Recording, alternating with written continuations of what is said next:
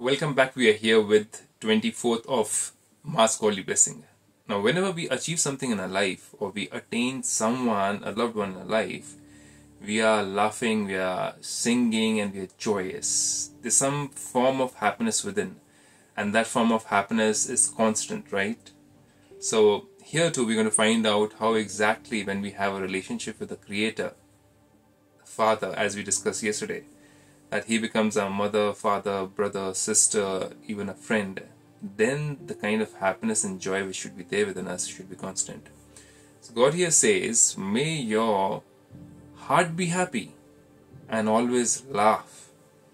Sing and fly by making the one Father your world. By making the one Father your world. It is said, the world changes with your vision. As the vision, so is the world, right? If you see things bad in the world, then everything becomes bad. If you say things are good in the world, then everything good comes to us. So your world has changed with your spiritual vision. The Father is now the world for you. Creator is the world for you. That means you don't see people or malice or anything negative or impure. Yes, you are using the powers to protect yourself. You are wise enough to understand the difference. But what you see is not people. You don't get into the jhamela of the world. You are always looking at the Creator.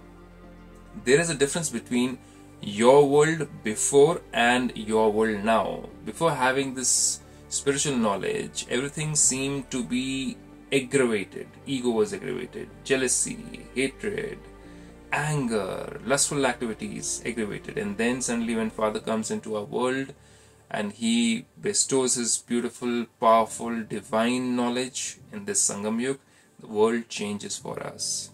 And so your intellect has stopped wandering. Earlier it used to be wandering around to find love and happiness from people and things, and always trying to be one upon the other. May you have found the Father who has given you unlimited attainments. And so what more do you want? So what are these unlimited attainments? These are the spiritual values, the spiritual powers, the spiritual knowledge about our past life, our past births, so that we can understand and also know what is going to come in the future and be ready to become that pure being again, what we were there in the past. So it's a circle, it's a cycle actually. So God is giving us this cycle knowledge so that we become the same being as we were earlier. You have found the Father who has given you unlimited attainments, and so what more do you want? Do you want anything in the world to make you happy and content? No. Therefore, just continue to be constantly happy while laughing, singing and flying. Flying where? Flying not in the plane, but flying up and meeting the Supreme Creator. That means you're always in a higher stage of consciousness and also always connected. You're flying as a soul, you're flying with your thoughts into the Supreme Abode, the rare golden world where the Supreme Creator resides. Even if Maya tries to make you cry, do not cry. Maya means even if situations bring about anger in you, ego in you, or any form of hatred in you, or any form of attachment in you, and whys and whats, God says, don't cry, just fly, be happy, be content and be singing.